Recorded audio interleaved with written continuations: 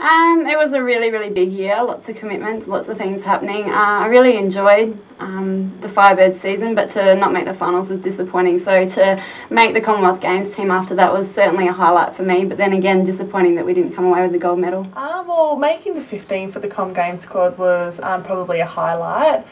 So being involved in that process and being able to, I guess, be a part of the lead up to it and go to Kuala Lumpur with the girls was also really exciting.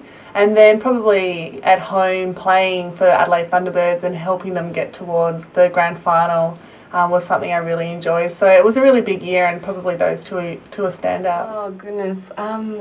I would have to say, on the netball side of things, I love playing with the Queensland Firebirds. As I said before, it's an amazing team and we get along very well. So that's always a highlight for me. I mean, we'd love to make it in the Final Four, and then also being named in the Commonwealth Games team, that was incredible. My first time experiencing that, and yeah, in my personal life, definitely getting engaged. It's lovely to have that side of things happening as well. So well, that was my first ANZ season, so that was a big milestone for me, and getting out on court on that, it was a really exciting experience.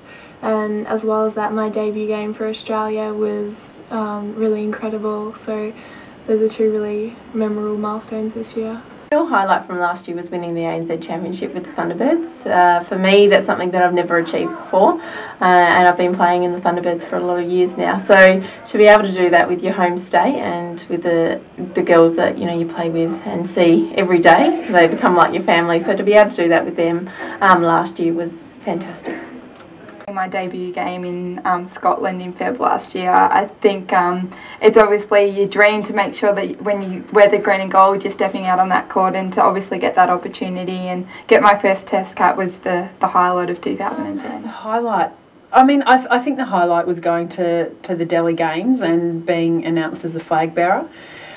With the Vixens, we started off a really great season and then sort of faded away a little bit and had some varying results when we were out on court. But that for me was a really proud moment for me individually, but also for the sport. I think it was a really nice recognition of what we've done in the Commonwealth Games, and yeah, I think it's just really nice. And I didn't take it just for me, but it was more for the sport and everyone who's played before and had an involvement. I think last year to be part of the Commonwealth Games team was just an unbelievable experience. To be part of that, I guess that whole Australian team environment that wasn't just from netball but through all the sports. It's a pretty amazing thing to be a part of. But it's certainly been a very interesting year for me off the court as well, and yeah, getting married was obviously a pretty big highlight, so I better put that in there as well. I enjoyed every moment that I got out there on the court.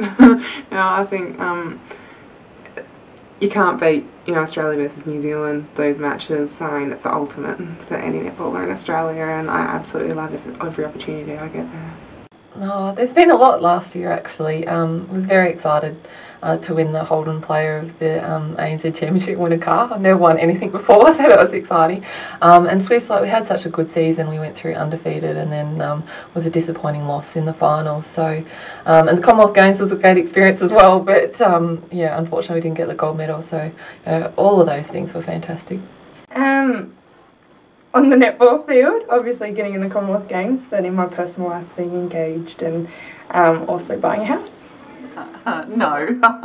Well, the Swifts did go through undefeated, but then we choked in the finals and we didn't win the gold medal. So the two things that we're involved with last season weren't successful.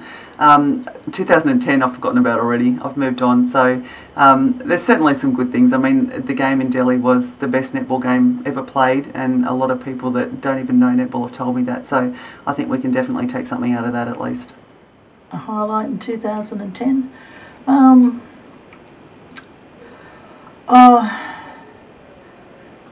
No, like all the games that you coach, I always feel privileged to be in charge of such a sensational lot of athletes. That's always a highlight. The job's a highlight for me, I would say. It's like I get out every day out of bed because I want to do the job, not because it's a burden.